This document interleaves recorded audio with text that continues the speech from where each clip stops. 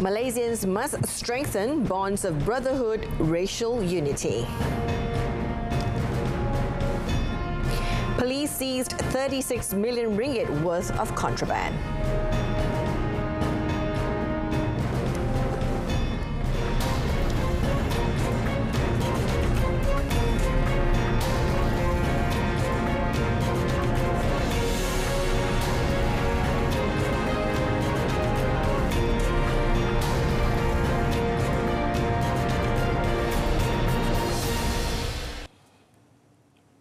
Good afternoon, happy Malaysia Day. You're watching Updates at Noon with me.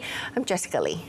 Deputy Prime Minister Datuk Seri Fadillah Yusof has called on all Malaysians to strengthen the bonds of brotherhood and the solidarity of the various races in the country to fully appreciate and celebrate the formation of Malaysia with a sense of pride and national spirit. The strong spirit of brotherhood could further strengthen national integration with the true meaning of independence between Peninsula, Sabah and Sarawak. Now, in a Malaysia Day message on his Facebook page today, the Deputy Premier also called on the people to remember the services and sacrifices of the first Prime Minister of Malaysia, the late Tunku Abdul Rahman Putra Al-Haj, and the top leaders and figures of Sabah and Sarawak in making the formation of Malaysia a success. He said all Malaysians must appreciate everything that the country has through a spirit of togetherness because the strength and progress of the country are the result of a common struggle. He added that Malaysia Day should be a platform to integrate Sabah, Sarawak and the Peninsula towards a more viable development agenda for the sake of the survival of the beloved nation of Malaysia. The national level Malaysia Day celebration will be held at the Unity Stadium in Kuching tonight. Prime Minister Datuk Seri Anwar Ibrahim said that Suzuki Motor Corporation plans to increase its investment in motorcycle manufacturing in Malaysia and strengthen its cooperation with local technical partner KMSB Motors Sdn Bhd. In a Facebook post, the Prime Minister said the increased investment and cooperation intent was personally informed by Suzuki Motor Corporation President Toshihiro Suzuki in a courtesy visit that took place in Putrajaya. The meeting was also attended by Ministry of Investment, Trade and Industry, MITI Secretary General Datuk Seri Isham Ishak, Malaysian Investment Development Authority or MIDA Chief Executive Officer Datuk Wira Arham Abdul Rahman, and KMSB Motors Sdn Bhd Group Executive Chairman Ahmad Faiz Tan Sri Yahya. With the cooperation, the Premier expressed hope that Malaysia will continue to be the choice of investors from Japan. The Malaysia International Halal Showcase, or MIHAS 2023, has surpassed its sales target of 2.5 billion ringgit. Now, last year, the world's largest halal event secured 2.3 billion ringgit in sales. The Malaysia External Trade Development Corporation, or MATRADE Chairman Datuk Seri Rizal American 9 American said he did not rule out that the overall sales might hit 3 billion ringgit by the conclusion of the 4-day showcase. Salah satu daripada komponen penting dalam MIHAS ni adalah untuk menjadikan ini platform kepada pengusaha-pengusaha tempatan untuk mencari ruang dan peluang untuk menembusi pasaran luar. Dikala berlakunya kelembapan dari segi permintaan dalam perdagangan dunia sekarang ni, dan halal industri dilihat salah satu daripada sektor yang mungkin boleh menyumbang kepada peningkatan ekspor negara secara keseluruhan. This year's showcase placed several emphasis on the agenda of helping local and international players look to innovation and sustainable initiatives to spearhead steady growth for the halal economy.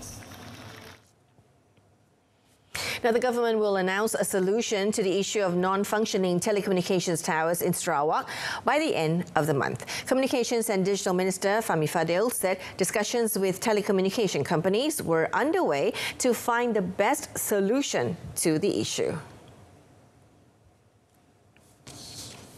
InsyaAllah, saya harap dalam masa sebelum hujung bulan, sekiranya semua berjalan dengan lancar, akan ada satu pengumuman baik ya, untuk menyelesaikan dengan Kita harap secara menyeluruh masalah naked tower yang telah lama membelenggu rakan-rakan di Sarawak.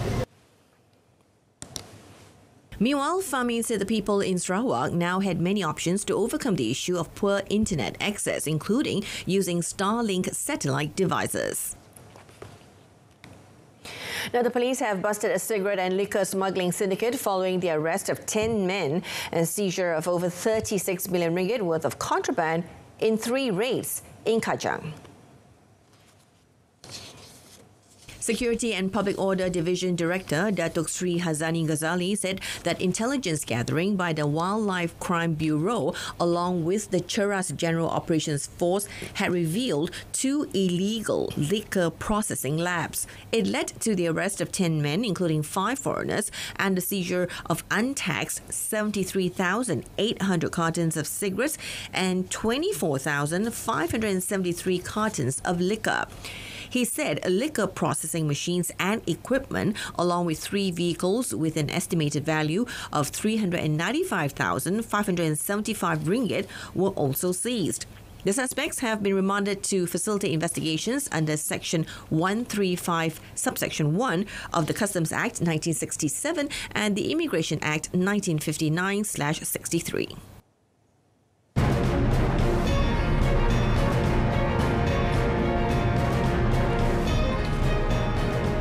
2016 Brussels bombers sentenced to jail.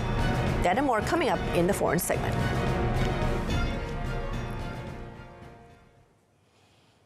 North Korea's state-run broadcaster KRT on Saturday reported of leader Lim Jong-un's visit to a Russian fighter jet factory as part of a visit Washington and its allies fear could strengthen Russia's military in Ukraine and bolster Pyongyang's missile program. During the visit, which took place on Friday, Kim met test pilots at a fuselage assembly shop and got on a Su-57 stealth fighter jet to hear a detailed explanation of the technical specifications. The North Korean leader was also seen climbing onto an airliner produced by the plant to learn about its performance and watching the test flight of a Su-35 fighter jet in photographs broadcast.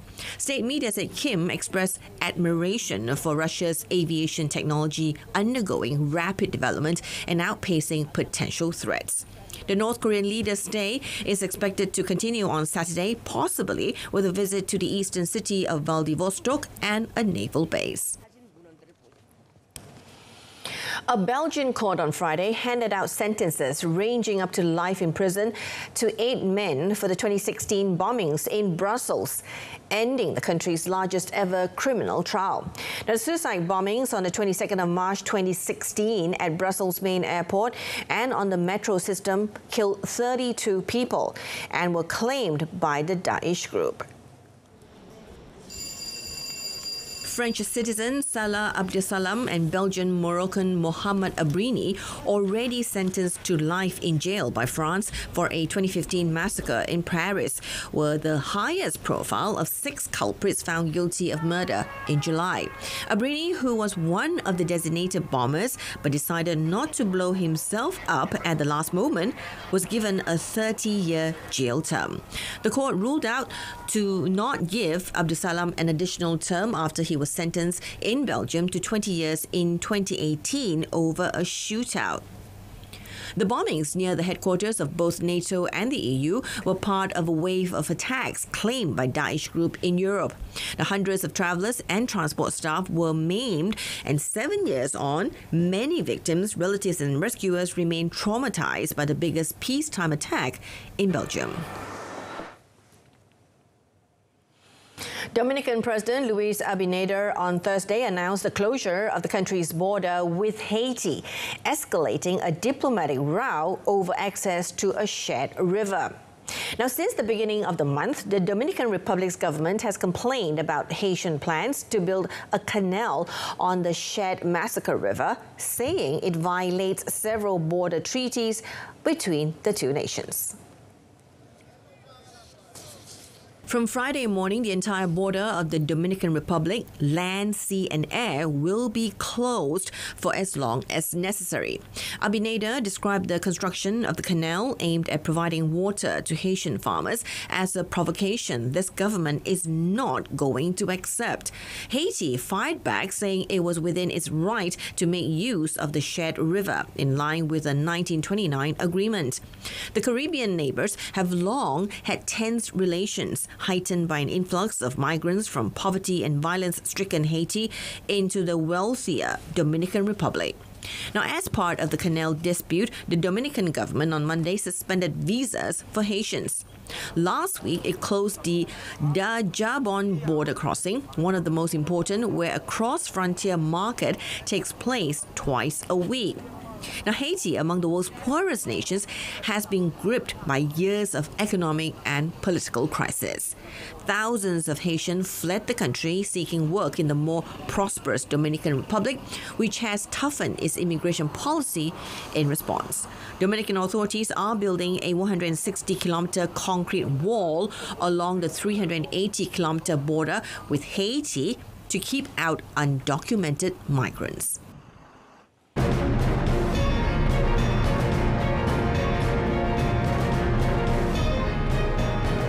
Still to come in sports, Terima makes a superstar debut at Al Hilal. Stay with us. Now, the Malaysian Football League, or MFL, has confirmed that the Malaysia League, or M-League competition, will be changed to follow the Asian Football Confederation, or AFC, calendar beginning 2024. Now, its Chief Executive Officer, CEO Dato' Stuart Ramalingam, said the MFL was still in discussion with local clubs to initiate the change from next year to ensure that the M-League transfer window is aligned with international leagues. Explaining further, he said it will also standardize the rest period and ensure that the national team, the junior team and the AFC Cup participants perform well. Now, Stewart also said that the transition means the league will begin in 2024 and end in 2025. He added that the MFL would make an announcement next month after discussions with clubs and stakeholders are complete. Now, Stewart also said that they would ensure that the new season will begin without any issue of unpaid salaries, and that action will be taken against any team regarding the issue if they fail to resolve the salaries before the end of this season. Now, Sabah FC failed to take home advantage in the first leg of the Malaysia Cup quarter-final against Perak FC as they drew 2-2 at the Lika Stadium last night. The Rhino squad had the perfect start when striker Darren Lock headed in a goal past T. Sahiswaran in the third minute. But the visitors got one back just 6 minutes later as import player Luciano Guaicochia's powerful shot beat goalkeeper Khairul Fahmi Chipmat, and the score remained level until the break. Sabah took the lead again in the first minute of the second half as Raymond Machado headed in a pass from Sadil Ramdan, but the Bosgaro squad restored parity once again in the 54th minute thanks to a strike from Wan Zek Haikal 1-0. The second leg of the quarterfinal will take place on the 25th of September at the Perak Stadium in Ipoh. Now, Terima made his Saudi Pro League debut with Al Hilal yesterday and helped his side to a thundering 6-1 bashing of crosstown rivals Al Riyadh. Although Terima did not score himself, Brazil's all-time top scorer was key in a couple of goals after he came off the bench at the 63rd minute. Serbian striker Alexander Mitrovic opened the scoring with a half-hour penalty, and Yasser Al-Sharani doubled their lead in the extra time before the interval, thanks to a Sergei Milinkovic-Savic assist. In the second half, with the score unchanged after the hour mark, Al Riyadh manager Yannick Ferreira made some changes, which Al Hilal manager Jorge Jesus matched by bringing in Neymar and Nasser Al-Dawsari. Now, the latter wasted no time to increase their lead 4 minutes later. Neymar provided an assist as Malcolm made it 4-0. Salim Al-Dawsari scored 2 quick-fire goals with a penalty in the 87th minute and another goal in extra time to complete the rout. Al Riyadh managed to score a consolatory goal late in the match through substitute Ali Al-Zakan. Now, the result puts Al Hilal on top of the table with 16 points, just 1 ahead of second place Al Ittihad, while Al Riyadh remain in 16th place with 4 points. Now, Everton have been sold to the firm 777 Partners.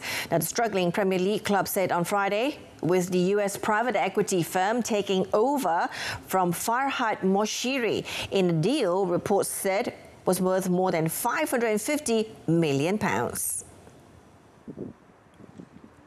The Miami-based investment fund said it had signed an agreement with British-Iranian billionaire Moshiri to acquire his 94.1% stake in the club.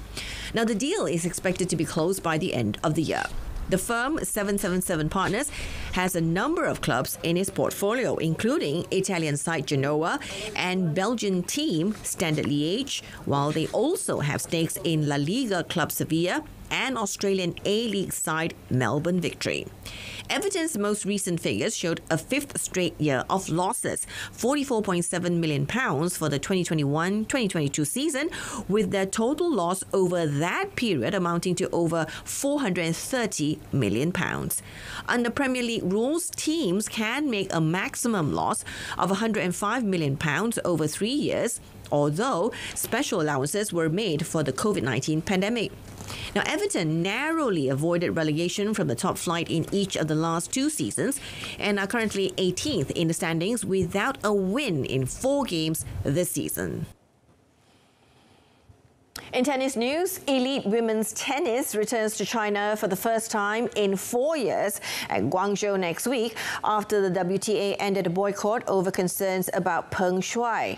Now, the women's tour had been widely praised for suspending its tournaments in the Asian nation after Peng said in a now deleted 2021 social media post that a senior former Chinese government official had sexually assaulted her. Peng then briefly disappeared from public view, and the former doubles #1 later denied making the accusation, sparking an international outcry over her safety. Now, China was central to the WTA Tour's aggressive expansion into Asia, and it had staged 9 tournaments with a total prize purse of $30.4 million there in 2019, which was its last full year of operations in the country. Now, this year, it will hold tournaments in Guangzhou and Ningbo before the season's final WTA 1000 event in Beijing. World #1 Aryna Sabalenka and world #2 Iga Świątek led the entry list for the China Open in Beijing, with all but 3 players in the current top 50 set to make an appearance. The tournaments will also be held in Jingzhou, Hong Kong, Nanjing and Zhuhai next month. Now, Ferrari led both practice sessions for the Singapore Formula One Grand Prix on Friday, with Charles Leclerc fastest in the first and Carlos Sainz in the second, as Red Bull's record unbeaten run appeared in danger of ending. Runaway championship leader Max Verstappen, chasing an unprecedented 11th win in a row, was 3rd in session 1 but only 8th in the second, and 1 place behind teammate Sergio Perez, last year's winner. The Red Bull have won the last 15 races and are expected to be fighting for pole again later today, but they had already identified Ferrari as their major rivals coming into the weekend. The Italian team lived up to expectations, Leclerc lending a 1-2 in the late afternoon, and the positions then reversed later on. Now, George Russell was 3rd for Mercedes in session 2, with Aston Martin's Fernando Alonso 4th. 7 times world champion Lewis Hamilton was 5th fastest for Mercedes, with McLaren's Lando Norris 6th. In cycling news, Italian Alberto Danese edged out compatriot Filippo Ganna in a bunch sprint to win stage 19 of the Vuelta a España. Now, as Sepp Kuss maintained his overall lead. Now, Kuss remains ahead of his Jumbo-Visma teammates Jonas Vingegaard, who is 17 seconds behind, and Primož Roglič, who is a further 51 seconds behind after the trio ended safely in the pack. American Kuss will be expected to see out a maiden Grand Tour title in today's hilly 208-kilometer ride from Manzanares El Real to Guadarrama and Sunday's traditional procession into Madrid. Now, Jumbo are bidding to become the first team to secure a podium clean sweep at the Vuelta since 1966. Now, glory for Kuss this weekend would also wrap up a Grand Tour hat-trick in 2023 for the Dutch team after Roglic's Giro win and Vingegaard's second straight Tour de France triumph. Now, the finish to Friday's stage in Iscar was marred by a crash in the final kilometre for points classification leader Caden Groves, which split the peloton in two. Now, the Australian appeared unhurt but was unable to push for his third stage win of the race. Now, technological advancement has gone a long way in assisting humans in daily life routines, to smashing world records to recovering long-lost relative. Let's dive further in our selection of colourful stories from around the world or from the world around us.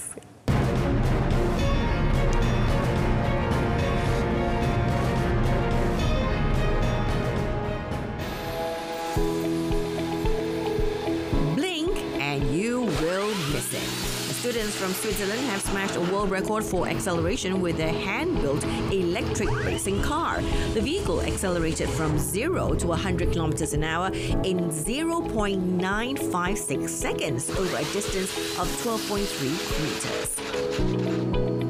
So we aimed from the beginning to go below 1 second in acceleration from 0 to 100 kilometers per hour. And we managed to achieve that on the 1st of September. We managed to reach 0.956 seconds. We actually did it 3 times in a row, so we were quite confident that the car can do it consistently. The car named Mython was built by members of the Academic Motorsports Club Zurich, or AMZ, made up of students from ETH Zurich and the Lucerne University of Applied Sciences and Arts. The world record was confirmed by Guinness World Records, beating the previous world record of 1.461 seconds set in September 2022 by a team from their friendly rivals, the University of Stuttgart, by more than a third. The car completed the record-breaking run 3 times on the 1st of September on the military airfield in Dübendorf. Now, at the wheel was friend of the team, Kate Magetti, selected to drive the car as she is small in stature and lightweight. Now, Rosette explained one of the biggest challenges is producing the huge amount of stable power output needed.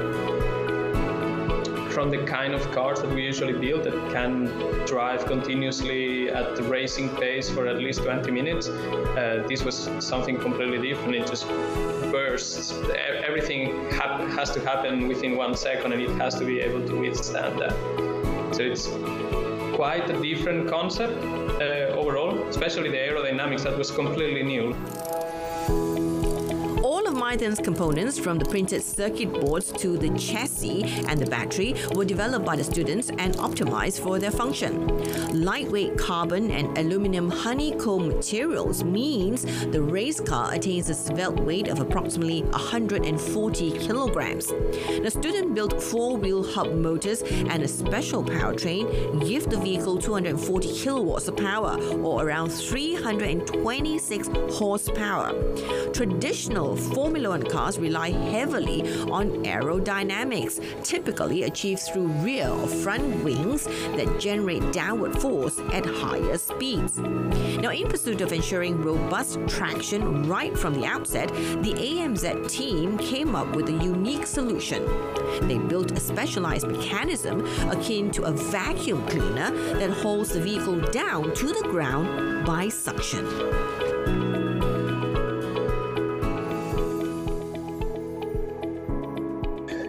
This humility and honor drove every single one of us to go beyond the call of duty, to do our best to get this boy home. And it must be one of the most satisfying things that the team has done to date. Maritime archaeologist Professor Timmy Gambin led the team of approximately 15 people to recover the remains of an American airman whose plane went down off the coast of Malta during World War II. U.S. Army Air Force Sergeant Irving R. Newman died at the age of 22 in May 1943. His aircraft, a B-24D Liberator, was part of a bombing mission over Reggio di Calabria harbour, Italy. But the plane encountered engine problem and barely made it back to Malta, crashing into the waters near Bengascia Point. The B-24 was hit by flak over Sicily and developed further engine trouble in her other engines. And despite the pilot doing his best to land on Malta, he ended up ditching the plane on the sea of Marseclox Bay. And out of the 10 crew on board, 9 were rescued by the RAF rescue launch and 1 went down with the plane. The team uses sophisticated 3D mapping in their effort to recover the remains of Sergeant Newman. In 2016, Gambin's team used side-scan sonar technology to discover the wreck, generating a visual representation of the ocean floor. Subsequently, an autonomous underwater vehicle equipped with sonar was used to chart the wreckage, while photogrammetric images were used to construct a comprehensive 3D model. Over 2 fieldwork seasons, Gambin's team meticulously excavated in and around the plane wreck, situated at a depth of 58 meters. The main challenge, which is you're looking for something that could easily be missed. Once you start excavating underwater, visibility is down to next to zero, and you're looking for items that could be very small. Following the recovery of human remains in 2019, Defense POW or MIA Accounting Agency DPAA scientists conducted anthropological analysis, and the Armed Forces Medical Examiner System employed mitochondrial DNA and dental analysis to confirm the identity was indeed that of Sergeant Newman. In an announcement made on the 20th of June this year by the DPAA, Sergeant Newman has been officially accounted for. According to their website, the DPAA's mission is to achieve the fullest possible accounting for missing and unaccounted for U.S. personnel to their families and the nation. 76 minit tanpa henti, 76 minutes non-stop.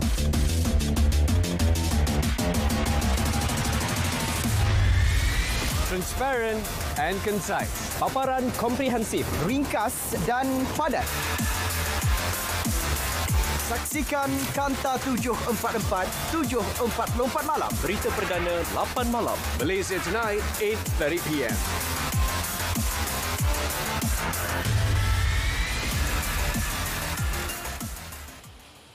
And that's it for Updates at Noon. Recapping our top story today, Malaysians must strengthen bonds of brotherhood, racial unity. Tune in to Malaysia Tonight coming up at 8:30 PM on saluran Berita RTM. I'm Jessica Lee, Malaysia Madani, tekad perpaduan penuhi harapan.